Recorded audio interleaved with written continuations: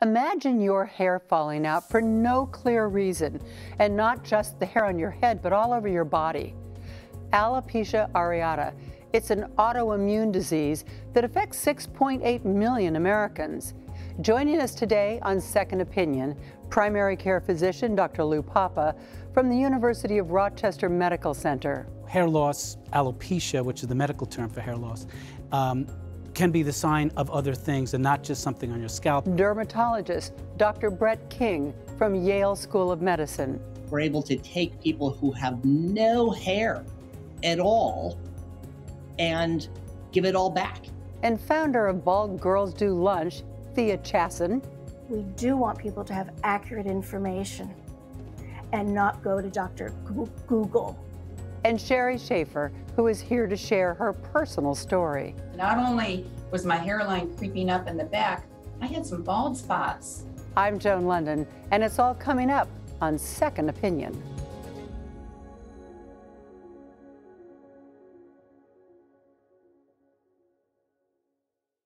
Thank you all for being here today. I want to start with Sherry. You've been a hairstylist for years, so you know how hair can almost define a person. As I understand it, you were 39, and I think a hairstylist there in the salon said to you that you were starting to lose some hair in the back. What was happening? Yes, I was wearing my hair up that day, and she noticed that the nape of my neck had a big bald area and pointed it out. And that night I went home and really checked it out and realized that not only was my hairline creeping up in the back, I had some bald spots in the back as well, further up the head. So did you go right to the doctor?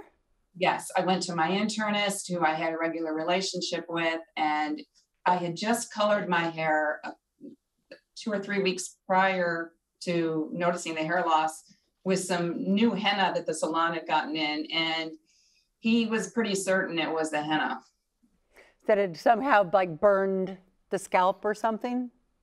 Even though I had no signs of burning or inflammation, yes, he thought that's what it was. But he said to be sure I should go to a dermatologist and get an official diagnosis. I think he knew he was a little bit out of his specialty with this. Okay, but I want to come to you, Lou, because you're a primary care physician. Right. And, most of us, when anything goes wrong, we come to you first. So how do you, when you see something like this, are there tests you can run? Yeah, it's very interesting, Sherry, how often people are sent to me by their barber or their stylist because they notice hair loss. And it comes up a lot. It's a very common thing, but it's really important that, hair loss, alopecia, which is the medical term for hair loss, can be the sign of other things and not just something on your scalp. So usually it requires a careful examination of the scalp. Is there other lesions on the scalp where the hair loss is? Does the scalp look healthy? Does it look scarred? We have to review medications because there's some very common medications that can cause hair loss, other than just chemotherapy. Yeah, it's rare, but you need to review that, especially if you recently started a medication. And then once you do that, there are some conditions that are associated with hair loss. There's forms of lupus that can cause hair loss. Thyroid issues and hormonal issues can cause hair loss, and iron deficiency can cause hair loss. So very often, that's the beginning of it, but very often it's not unusual to refer to a dermatologist because there are some more serious forms of hair loss that you really want to address quickly, and you can kind of get the ball rolling before you send them to the dermatologist. So did you go off to the dermatologist, Sherry?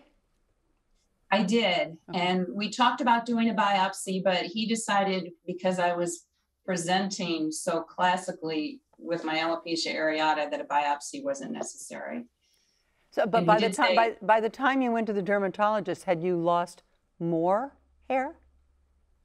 Unfortunately, it can take a few weeks to get in to see a specialist. And by the time I got to him, I had lost probably about 35% or so of my hair.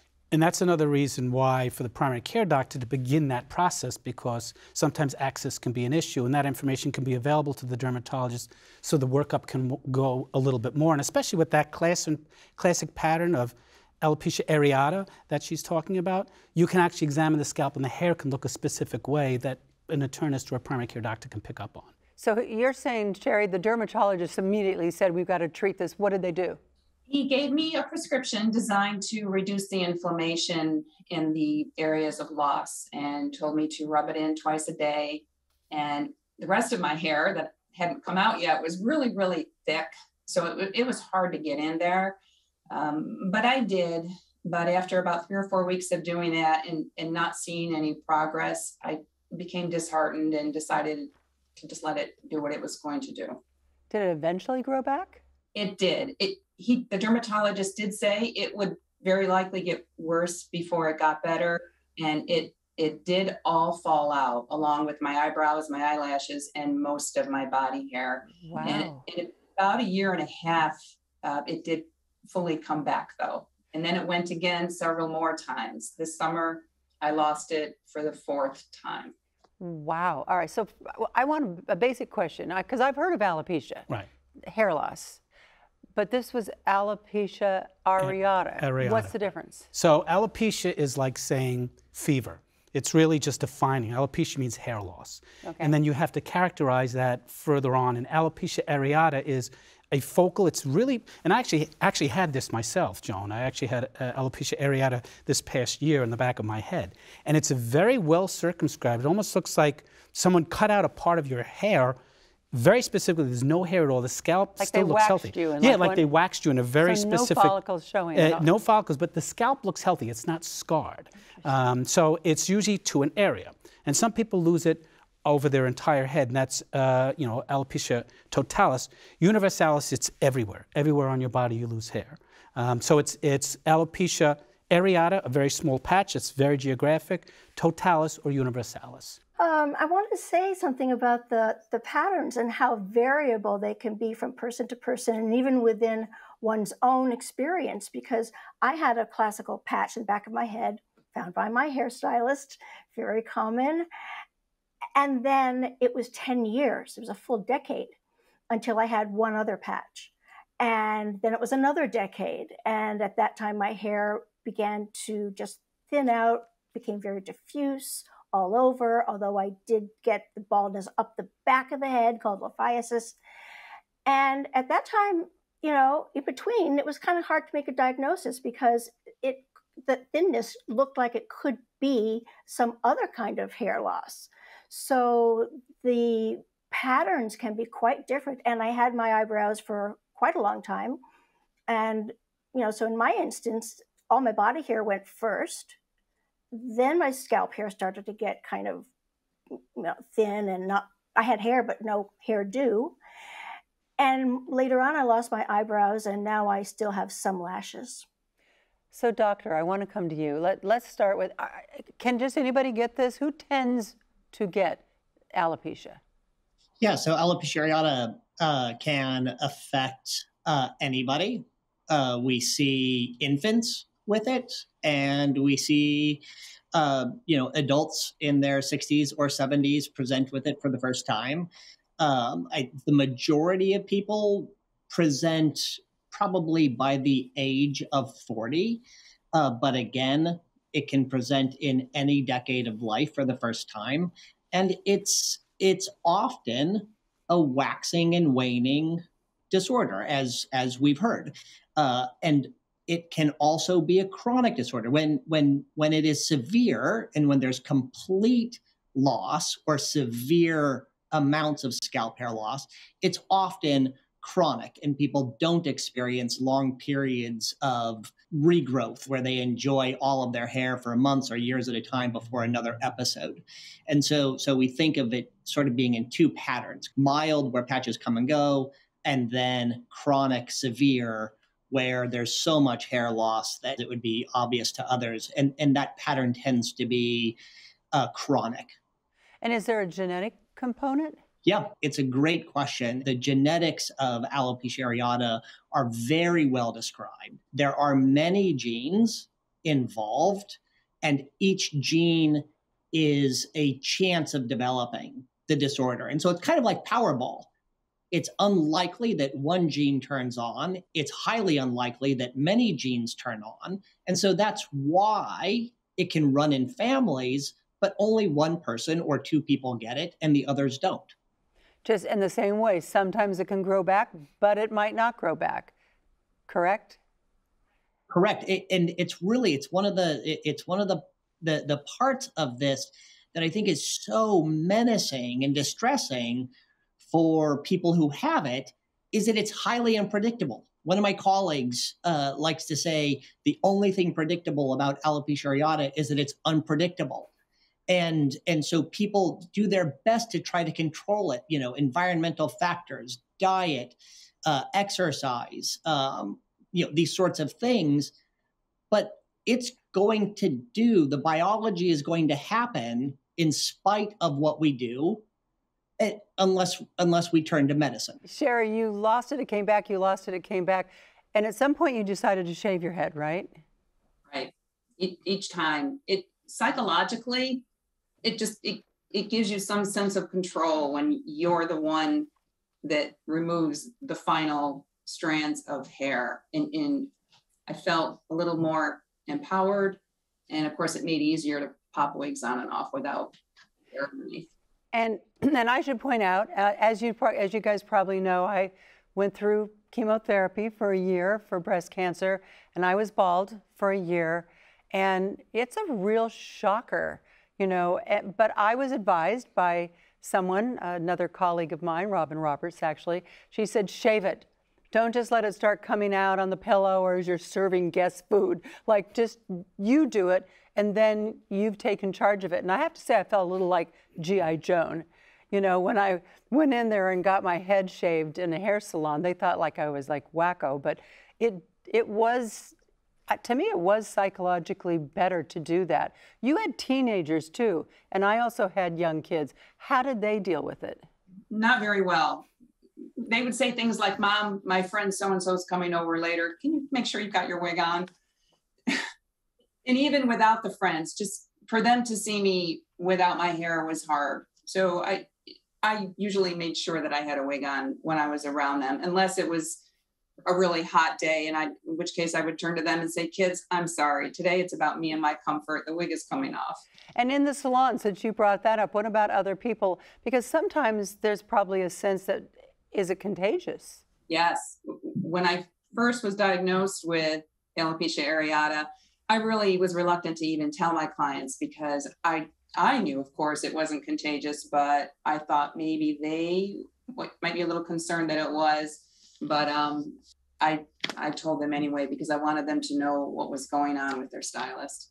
And Thea, I want to bring Thea in because I know this is firsthand experience for you, but you did something. You started this group called Bald Girls Do Lunch. I love that. So what are you doing? You're connecting people who are dealing with the psychological and emotional effects of this. So what is your goal with the group? Well, the goal with the group is really all falls under education. We do want people to have accurate information and not go to Dr. Google. And I would like to just add, in that conversation earlier about shaving, is that I have met so many women who have shaved their heads. I have met nobody who has said they regretted it, but I have talked to so many women who wish they had done it sooner.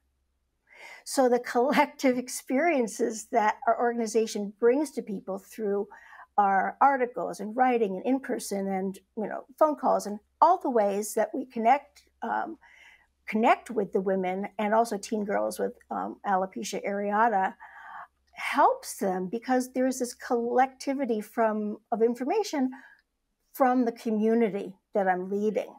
There's a tremendous impact with that kind of support from others, that feeling that you're not just alone. That's right. That's right. The isolation can be huge. And what is true is that the moment that a person who has never met another person with alopecia areata does have the opportunity to meet another person, it's like their shoulders were here and now they're like, even when people come into a lunch when we were meeting in a restaurant, there's a certain tension. It's a new situation. Maybe they have not met anybody else and they've never talked about their alopecia areata at all. We go into that too, how to talk to people. And then, after just a short while, between appetizer and dessert, the shoulders are down, the smiles come out. And of course, it's gratifying to see this happen and to see the connections that people make with each other. And I should add, we're talking about Bald Girls Do Lunch, And obviously, as you've said, this can happen to men too. Yes. Yeah. We should just point out. It does. And probably I don't get through a week without somebody coming in and saying, you know, I'm worried I'm losing my hair. It's a very common complaint. Really, and it's that common? Absolutely. And I think the aspect of you saying it defines your personality. All of us can deal with the slowness of aging, but a sudden change. Yes. And something that's so defining is as life-altering for a man. When a young man comes in and says, I think I'm balding like my father, what can I do? You know, unfortunately, the vast majority of hair loss that I see is usually pattern baldness, either, you know, male or female pattern baldness, which is not a lot that you can do about. But it is important to make sure there are some serious diseases that can be associated with hair loss. But it is as distressing for men as it is for women. Well, I want to talk to Dr. King about a new therapy that's really exciting for helping the treatment of alopecia areata. Tell us about this new treatment and how it's helping patients.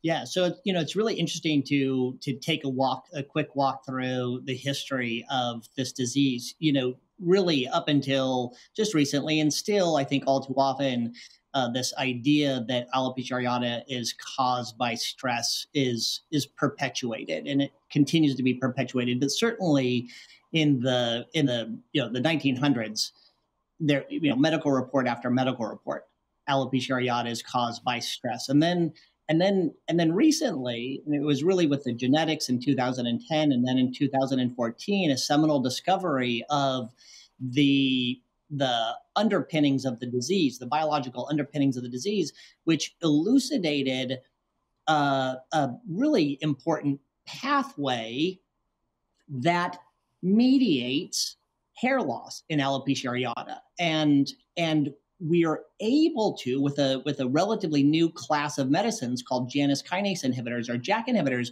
we're able to intervene directly in this pathway and halt and reverse hair loss in patients with alopecia areata. And so we're able to, and this is work that I've been doing for the last 7 years, and now it's really, it's not yet mainstream, but we're in the middle of now phase 3 clinical trials of medicines. And so I'm really hoping that in the next year to 2 years, we're going to have FDA approved medicines for severe forms of alopecia areata with this class of medicines called JAK inhibitors. They're orally administered medicines, and we're able to take people who have no hair at all and give it all back. The results are unbelievable. They're so eye-catching. It's really spectacular. This class of medicines is completely and forever will transform this disorder. And so it's an amazing story of science and how science can inform medicine. And there's a lot of excitement about it. And I should point out that it's been used in other things. It's been used in RA, in psoriatic arthritis, in oncology. It's a drug that has been used in other things, but as happens so often, it was discovered that this could also be used in this area. Totally. Yeah. It should not surprise us that, right, alopecia areata is an autoimmune condition. And so necessarily it shares, right, the pathways, the biological processes that make it happen are shared with other autoimmune and inflammatory disorders, such as the ones you mentioned, psoriasis, psoriatic arthritis, rheumatoid arthritis. And so this class of medicines is broadly important in dermatology, but also across all fields or all subspecialties of medicine. So Dr. King, regarding these JAK inhibitors, the promise sounds great, but is it something that has to be taken for the rest of their lives? And most importantly, are there any serious side effects that you're seeing with these? Yeah, it's an important question. So bad alopecia areata, severe alopecia areata, tends to be chronic. And so we should expect that when a treatment works, one will need to take it chronically in order to maintain hair regrowth. While I say that, I do have a handful of patients out of 200 or 300 that are undergoing treatment who have taken treatment and are now off of it for a period of 2 or 3 years and maintaining all of their hair. And so I expect that people will need to take them forever, but there will be some who will not. And the second part of your question, are there side effects or potential side effects of JAK inhibitors? For sure, there is. So the important thing here is to note that there's what is called a black box warning for cancer and infections and blood clots with this class of medicines. Now, what I think is most important to know about that, there are a lot of medicines with these kinds of risks. In fact, probably the most successful, in a sense, medicine ever, a medicine called adalimumab, has a black box warning. And so we shouldn't think of this as, oh no, everybody's going to get sick taking these medicines. These are extremely rare events, but nevertheless, these are discussions that are really important to be had between the physician and the patient. Thea, you really give women that kind of the ammunition to walk through life and be able to really have something ready to say to people who are wondering what's wrong or is it contagious? And all of that just makes you feel stronger, right? Yeah, it totally does. There are 4 things I think that are the challenges that are so common. Firstly is being mistaken for a cancer patient. So for people with alopecia areata, it's important to know what you're going to say, how you're going to say it, because the person coming up to you has definitely in a different situation or has been through one, or they know someone who's been through one. I think the second thing that people think about a lot and they feel is a loss of femininity, and also the challenge of getting stuck. I am very much a proponent of choice and options. Bald is not a goal, but if you're willing to experiment, I like to say you have unlimited do-overs. If you try something one day, maybe you've always gone to work with a headscarf or something, and then you decide, well, I think I want to get a wig, or I think I'm going to shave my head and go bald. If you don't like it, you have unlimited do-overs. You can try it again another way. And this is the kind of positive proaction that Bald Girls Do Lunch is about. And it's kind of a nice way to think of life too, Thea, is that you got do-overs. You got do-overs and all kinds of things. I see the whole time you've been talking, Sherry's been shaking her head. Yes, yes, yes. Final thoughts, Sherry? Oh, I love what Thea said. And so much of it is based on your personality. And it's helpful to remember that with hair loss, it's a process. You might have been diagnosed with alopecia areata 2 weeks ago and just cannot imagine wearing a different wig every day if you want to, but that's one of the gifts of it if you choose to go in that direction. Alopecia can take your hair, and I'm going to take my wig off and show you what mine looks like at the moment, but don't let it take your joy in life. You have that control, just like we were talking about earlier with shaving your head. As the hair loss ramps up, you get a sense of control. Well, you get to decide where to go from that point on. So this is mine now. See, I think you look great that way too. Look at that. And again, you get to have whatever you want, whatever look you want that day. Yes. You guys, I love, love, love your attitude. And I really appreciate you sharing your stories, especially considering the numbers, the statistics of how many people deal with this everywhere. And needless to say, Dr. King, we thank you for the great work that you're doing in this field and the hope that it's going to give so many people. Thank you all, and Lou, thank you as always. And I also want to thank all the medical advisors who are with us every step of the way to ensure that we bring you evidence-based, accurate medical information. And of course, to all of you at home, thank you for watching. From all of us here at Second Opinion, we encourage you to take charge of your health care. I'm Joan Lunden. Be well.